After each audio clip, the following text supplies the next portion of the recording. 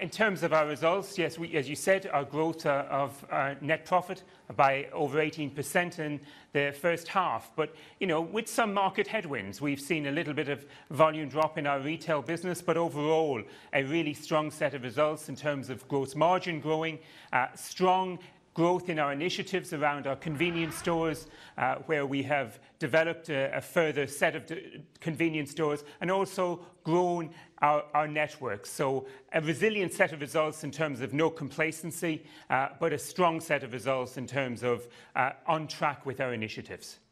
And John, when we look at the total fuel volumes, a decrease of about 1%, do you expect that decrease to continue? And is this a result of any dent in demand due to higher oil prices trickling through? I think we've seen a little bit of a dent in demand in the first half, and I think, for the remainder of this year, we see that being probably consistent with that. However, what we've seen also across the UAE with the higher oil prices is significant investment coming from the government, significant investment across Abu Dhabi and the whole region. So we're very confident for the medium term, but want to make sure that, we focus on our initiatives. As you said earlier, cost control is very important. Our capital control, our cost control is really important within that. So, conservative for this year in terms of our volumes, but ambitious and hopeful for the future. And John, speaking of investment, can you give us an update here on your own expansion plans? You flagged before expanding into Saudi Arabia and achieved a license to do that. Can you give us an update on any discussions with partners there and when you expect to hit the ground running? Yes, so our expansion plans, firstly across the UAE, we talked about moving and expanding across the UAE, in particular in Dubai, and we've made very, very good progress in that. We've got sites that we will be opening in the coming months across Dubai, which gives us a stronger platform for our customers across the UAE. And as you said, in Saudi Arabia, we've gained our license. We're in talks with a number of partners and people in Saudi Arabia to ensure we develop that market in a strong but responsible way as well. So, good progress, but a lot more to come.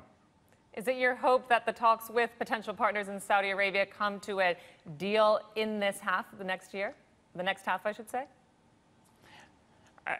So our ambition is to have a position in Saudi Arabia, a good position, working with those local partners. So we're making good progress. We're not in a rush. We want to make sure the progress is the right progress for our business and for the market. So we're hopeful, but we're not in any way desperate to move too quickly. And John, just finally, you've also flagged strong cash flow for the latest quarter. How does this put you in a position for shareholder returns in the form of a dividend?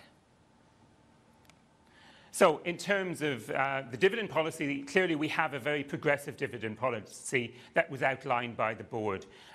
We have strong investment opportunities. We talked about the growth a few moments ago.